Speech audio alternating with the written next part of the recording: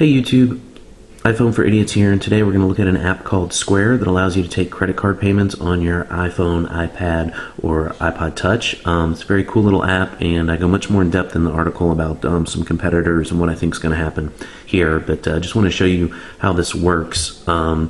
Basically, all you have to do is download the free app from the App Store. Then you go to Square's website and you sign up a bank account. You have to register a bank account, of course. And then they send you one of these card readers in the mail, and it just goes right into the audio jack of your iDevice, and then that's pretty much it. Then you just swipe the card. This is the app. It's very simple.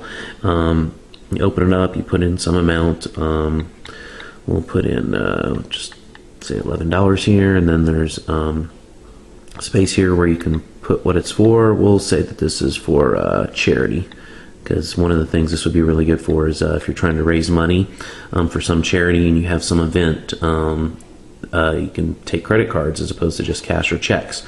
There is the standard. It's approximately 3% fee on all transactions, but you're going to get that no matter what credit card company you sign up with. This, you get no contract with Square. There's no contract required, and there's no fee. And like I said, they send you all this stuff for free. So once you go to the website and register your bank account and verify it when they put in 2 small deposits, you're good to go.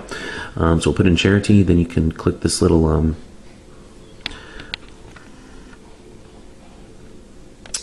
camera button here and take a picture of, let's say we were purchasing a can of Diet Coke. So you just snap the picture. You can see it's very cool that it uses that, and then it's going to email you your receipt that will then have the photo right there of what you purchased to help you remember, along with the notes. So it's pretty good. So then you just hit charge, and obviously card. I don't know why you'd use cash.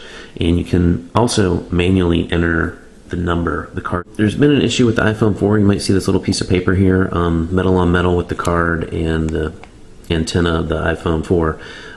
It's created a problem, but the piece of paper supposedly fixes it, and it actually does. But Square is already sending out a new reader, but because it took 6 weeks to get this one, it'll probably be a while before I get it. So let's show you how this works. All you got to do is swipe, and then it authorizes, and then it'll take you to a signature screen. And you can see right here, which obviously is pretty cool. So then you just need to sign, blah blah blah, X marks the spot. Looks like a 3-year-old signature, but I'm sure that'll work. Then you just hit continue. At the bottom here, it processes, and then I think all you have to do at that point is click authorize or confirm. Oh, it asks you if you want a receipt, so we'll say yeah, send us a receipt via email. And we'll go ahead and skip that, but that would be nice if you want a receipt. And there you go. And I'll put in the article, I think it's going to take a day or two for the actual transaction to show up in my bank account, but I'll let you know in the article. And that's it. There are quite a few flaws with Square. Despite having just awesome, the founder is Jack Dorsey of Twitter. It's already got investors like the co-founder of Twitter, Biz Stone, Foursquare's Dennis Crowley, Diggs Kevin Rose. Just awesome people are investing in this thing. But like I said, I think it's a pretty much a big fail because it took so long to put out the little reader. The reader's not working for the iPhone 4. There's a competitor that's already made a deal with PayPal. It's just going to leave them in the dust. And then the biggest problem is this metal strip technology of credit cards. In Europe, they've already inserted chips into credit cards. They don't really use this technology anymore. It's technology that I don't think is going to exist in 10 years. So putting all this money into this company seems like a bad idea at the moment. But it still is a pretty cool little app and does have some useful applications, or if you need to take credit cards and are looking for a way to do it. Anyway, I'll talk to you later.